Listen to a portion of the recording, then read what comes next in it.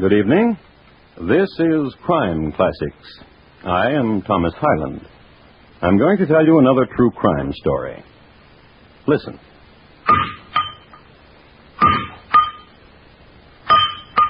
In the county of Suffolk, the willow grows green, and there was once a smithy. His name was Edmund Thrower. He was a powerful man who could make the anvil shudder and spring sparks into shadows cast by the willow. He made horseshoes. He mended scullery ware. He made hammers to drive nails, to mend shoes, to bludgeon people to death. And tonight, my report to you on the dread events surrounding Mr. Thrower's hammer.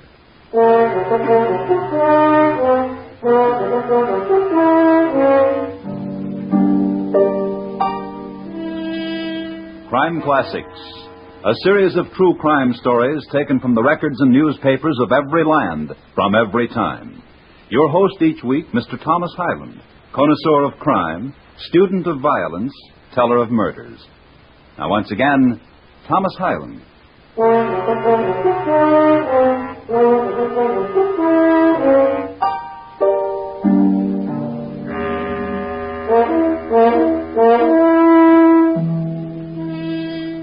I should like to pose a conundrum. Of course, I already know its answer, but it took history 11 years to solve it. But was this puzzle solved? Well, perhaps. It has some interesting ingredients. A man hung for stealing a heifer, a gypsy, a chap who cut ling for a living, a young woman dead across a gooseberry bush, and the mending of a shoe on a wet day. Now, was ever a puzzle so tweaking? It happened in 1793, and there are two versions as to how it started. Version 1. Scene, Shotford Heath in Weybread, Suffolk, and a man is driving sheep to town. Oh, no. Enough of cod, beastie. On to town with us, come on. Oh! Oh! Rest your flock a while, shepherd. We've some ruby red wine. Hey, wine would be clever. Tilt the skin for him, gypsy. Give the shepherd a drink. Aye.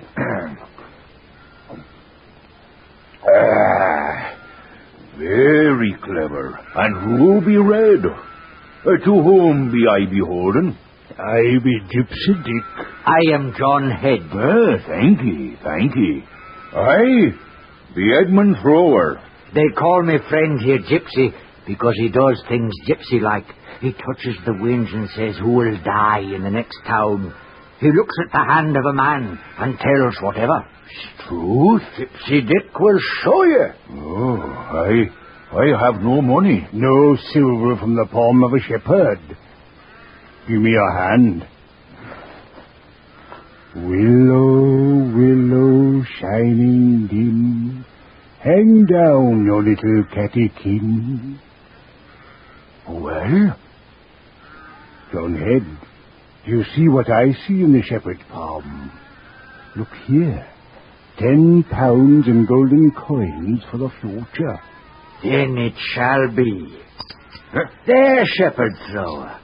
10 pounds in your palm, like the gypsy said. Thank you. Gypsy. Aye. What else do you see? Before you covered his palm with gold, I saw the shepherd waiting here while we went into yon house. For 10 pounds? That be all you want me to do? Aye. And give the alarm if you see anyone coming. You be thief. Especially if you see a constable coming, give the alarm. And the 10 pound be mine? Indeed. Oh, I will scream my lungs out if anyone approach. I could see it in your palm. Come, John Head. Aye. The lass there, leaning over the gooseberry bush. The hammer, John Head. Aye. Quietly. Aye.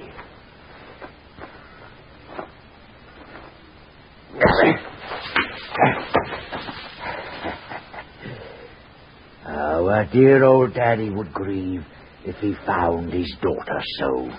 Look, through the window. Her father sleeps in a chair. Quietly, quietly. Aye.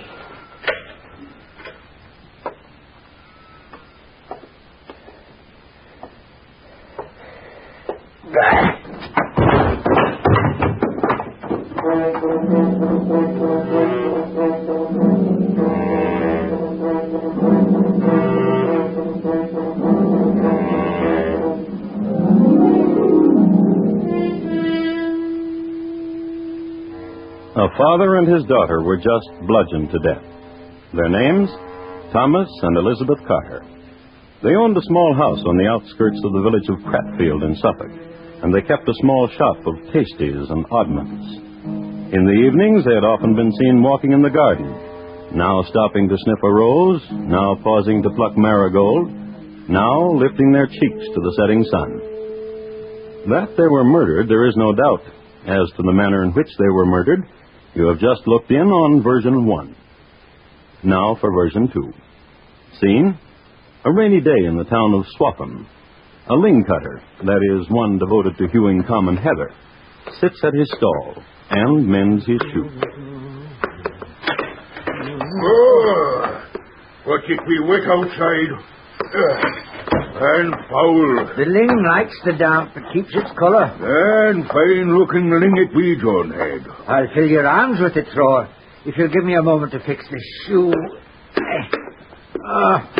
Pops on this hammer. Listen, John Head. Fix the sole of your shoe, but do not sell me ling. I look for lodgings. For the night or for the while? Oh, ruddy hammer. Yeah, you'll be using broken hammer to mend shoe. 'Tis the only hammer I have. I will make you a trade, John Head. How? I have a hammer here in my kit. This hammer. Oh, 'tis a hammer indeed. A trade. The hammer for the lodging. A trade? And it be a special hammer. You know it? Special? Aye. With the same hammer, I beat in the head of one Mr. Carter. And his daughter, too. Oh, and that would make it a special hammer indeed. They were poke noses.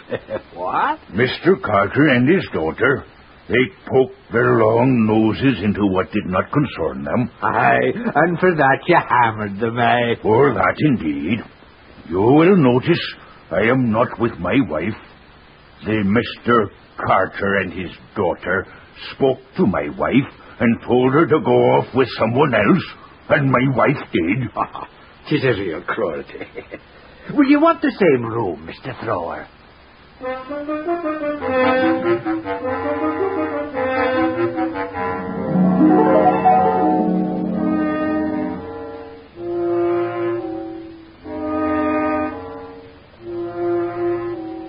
The two versions of how the Carters, father and daughter, met their respective ends.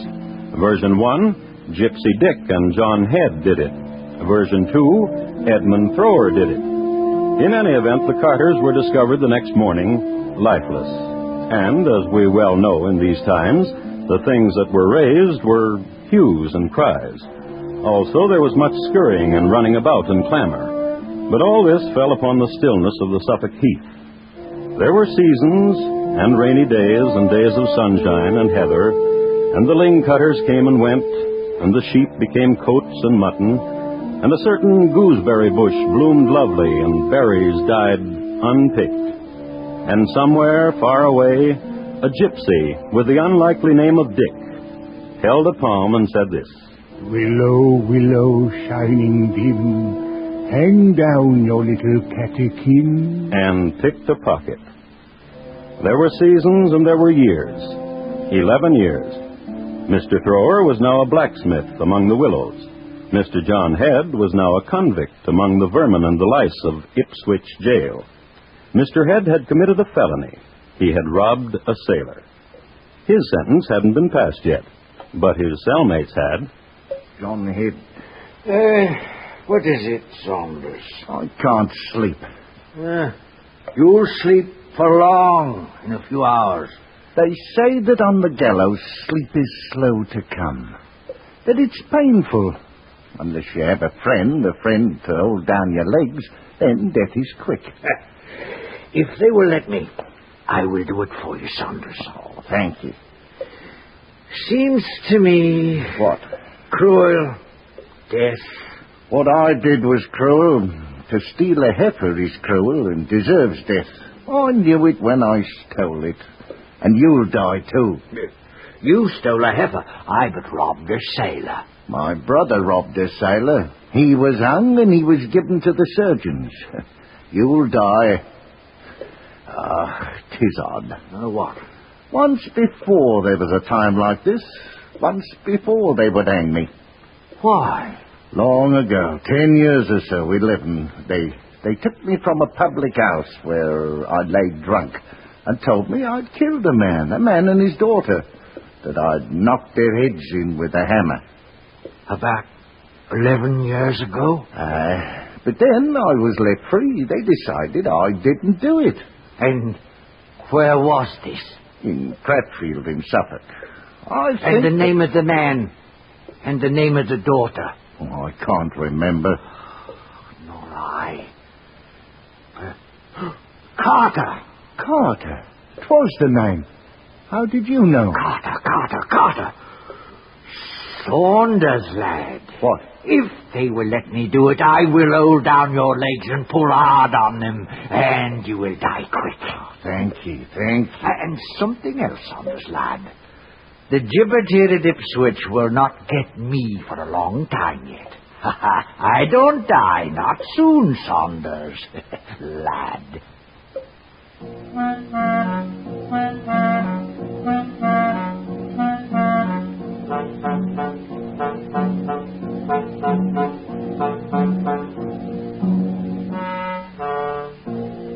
Straw is a useful commodity. Under various conditions, it is used for sleeping upon, for making bricks, for making hats, handbags, baskets, and in single units, it is excellent for breaking a camel's back.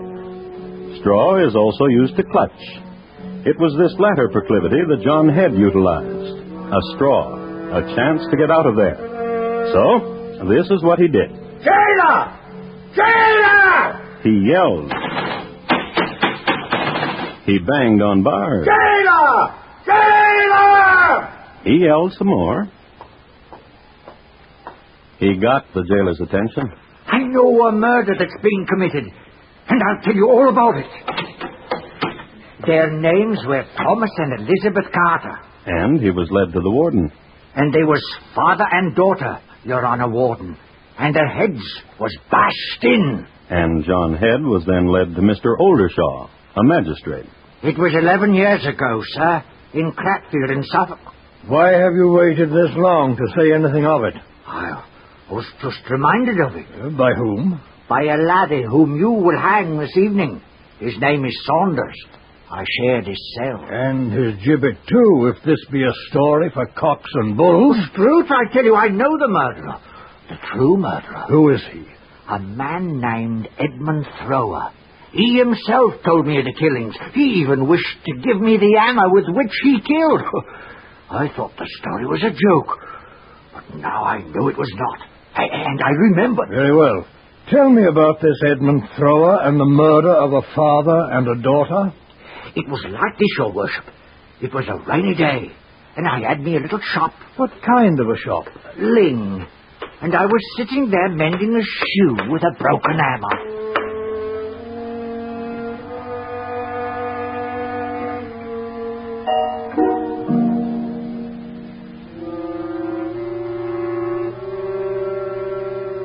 And John Head proceeded to tell the magistrate version 2 of the double murder. You remember the one where Thrower offered Head a hammer, the very one he confessed with which he had committed the crime? The result of John Head's story, he was not hanged, and the search was begun for Edmund Thrower. Now that's really making the most out of straws, isn't it?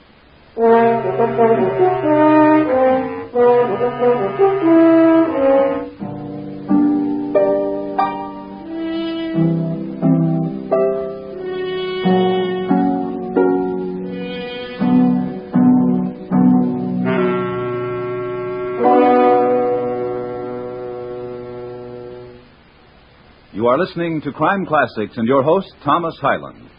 I guess we can all relax now. Since Arthur Godfrey told the nation he was going away for some surgery, the phone operators have been busy trying to answer the questions about when he'll be back.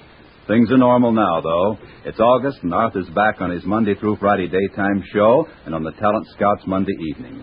Most of these same CBS radio stations bring you Godfrey, so be listening for him next time round. And now, once again, Thomas Hyland in the second act of Crime Classics and his report to you on Mr. Thrower's Hammer.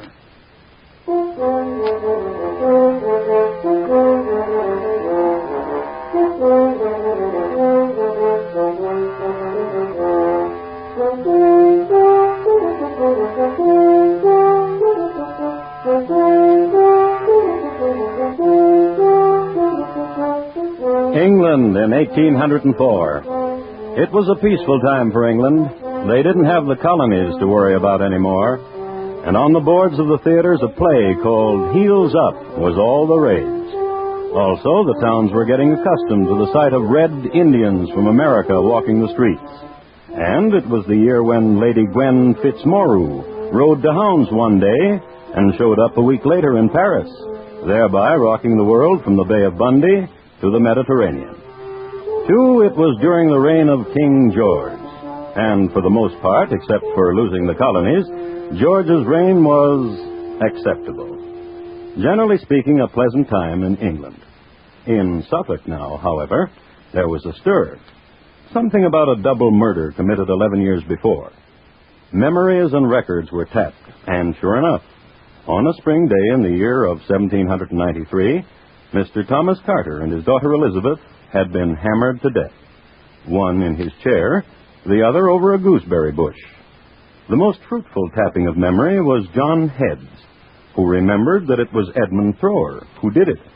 But Mr. Thrower was nowhere to be found. Observe now a coincidence of history. Another tankard of ale, Mr. Fox. Oh, thank you, Oldershaw. No, just this pipe and to relax. Drink away if you like it, though. Don't mind me. No, enough for me, too. Pass me the taper. Aye, here. It's good tobacco you brought from London town. What kind is it? Virginia. Equally fine in the pipe or the nose. I'll send you a packet. Aye, and thanks to you. Your business accomplished in Ipswich, Mr. Fox? Aye. A matter of a legacy. Some lucky people have legacies. Would that you would deliver me one. And what would you do, Oldershaw? Take a frigate to America. You've been to America, have you not, Mr. Fox? Aye. Is it true about Kentucky, Mr. Fox? I would not know. I never got out of Virginia. As a matter of fact, though, the woman to whom I delivered the legacy plans to go to America, too. Mrs. Thrower. Thrower, did you say? Aye, Mrs. Edmund Thrower. And where in Ipswich did you find her? In a cardboard house on Pretty Prentice Lane. She is a gatherer and a seller of kindling wood. It took me a year to find her. And I've been looking for her husband for 6 months now. Her husband? Why? For 2 murders. I am quite sure that Mrs. Thrower knows where her husband is. Oh? This legacy I brought to her, the papers had to be signed by both her and her husband. She took the papers from me and brought them back a few days later and signed by Edmund Thrower. Pretty Prentice Lane. A cardboard house, and on the door it says, kindling for sale. Shall we enjoy one more tankard, Mr. Oldershaw? Oh, surely you're not going to Pretty Prentice Lane at this hour. Good night, Oldershaw.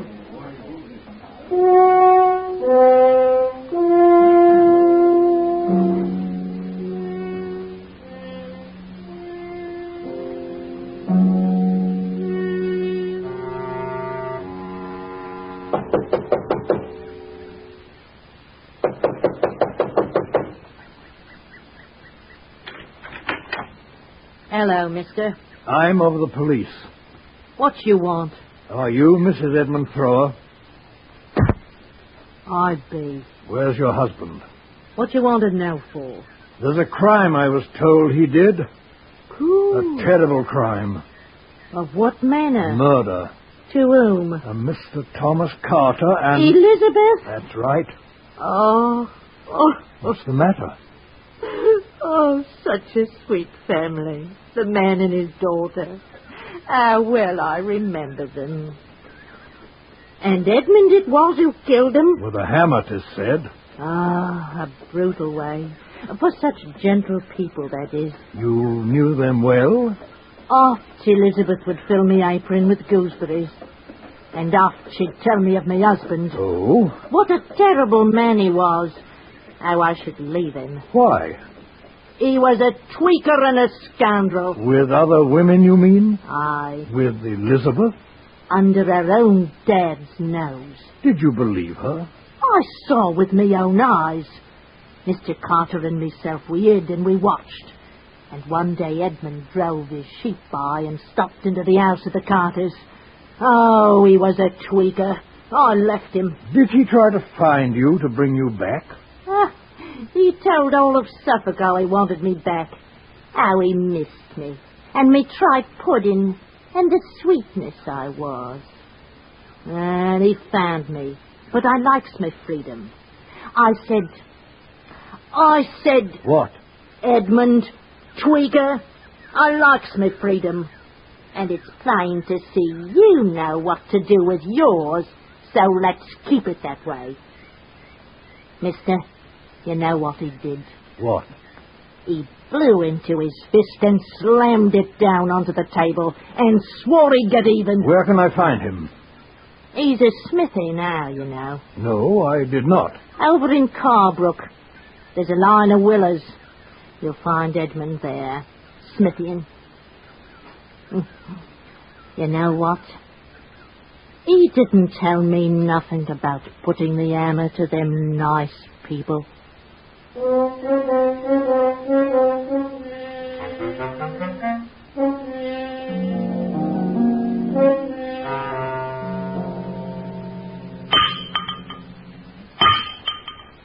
Edmund Thrower? Yes? I am a magistrate of the law. You will come with me.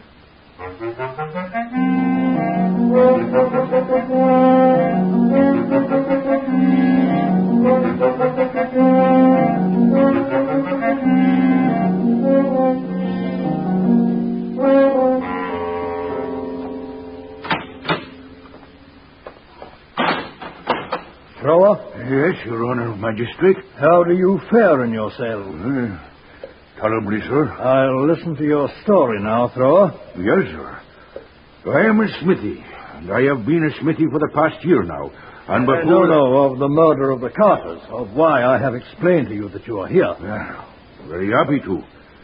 I can remember everything. Good.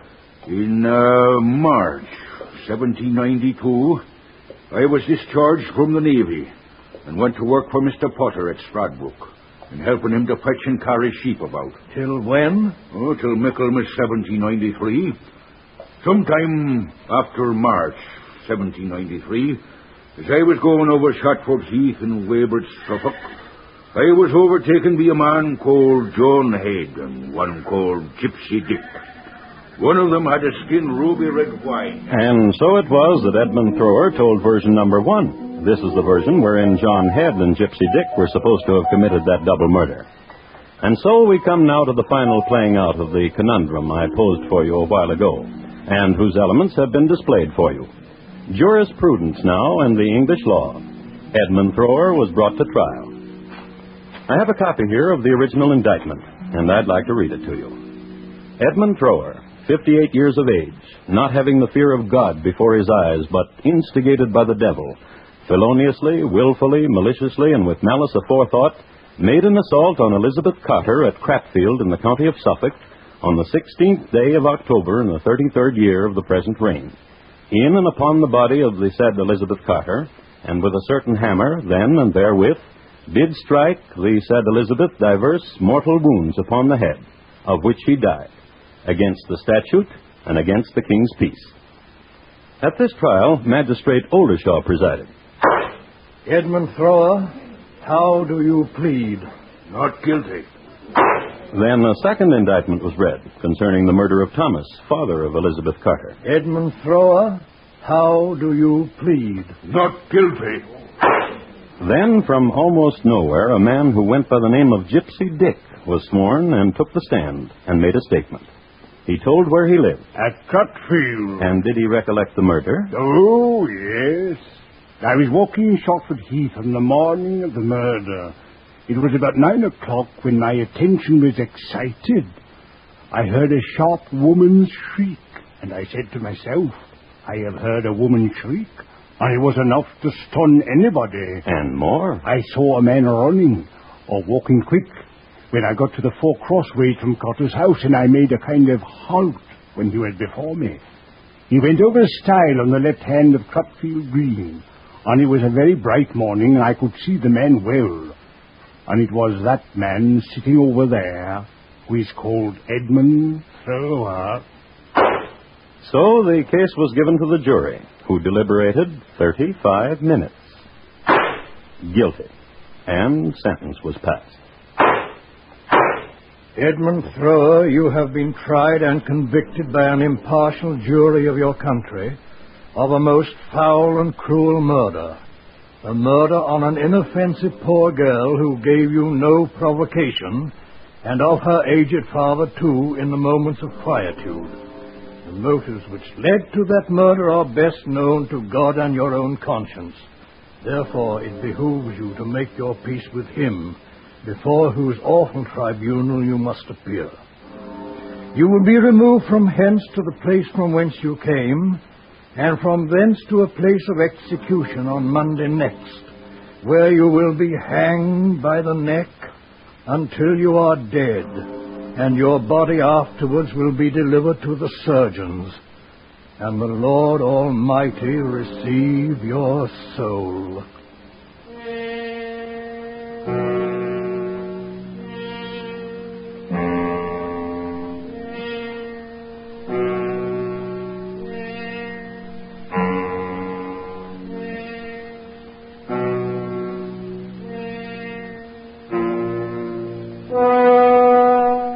It took history 11 years to solve the puzzle, but was it solved?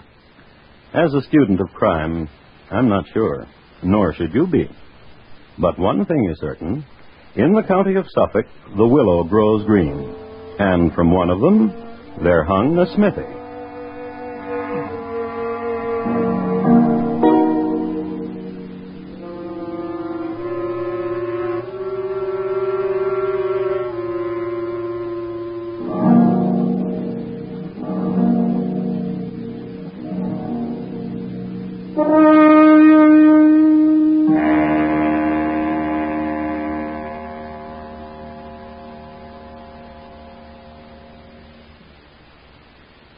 In just a moment, Thomas Hyland will tell you about next week's crime classic. Mr. Thrower's Hammer, tonight's crime classic, was adapted from the original court reports and newspaper accounts by Morton Fine and David Friedkin. The music was composed and conducted by Bernard Herrmann, and the program is produced and directed by Elliott Lewis. Thomas Hyland is portrayed on radio by Lou Merrill. In tonight's story, William Johnstone was heard as Mr. Thrower. Featured in the cast were Eric Snowden, Jay Novello, Joseph Kearns, Paula Winslow, Tudor Owen, and Alistair Duncan. Bob Lamont speaking. Here again is Thomas Hyland. Next week, a certain house in the Heidelberg Township in Pennsylvania. Since 1795, the tenants of that house have been unable to remove the blood from the floorboards. My report to you will be on the Axe and the Drute family, how they fared. Thank you. Good night.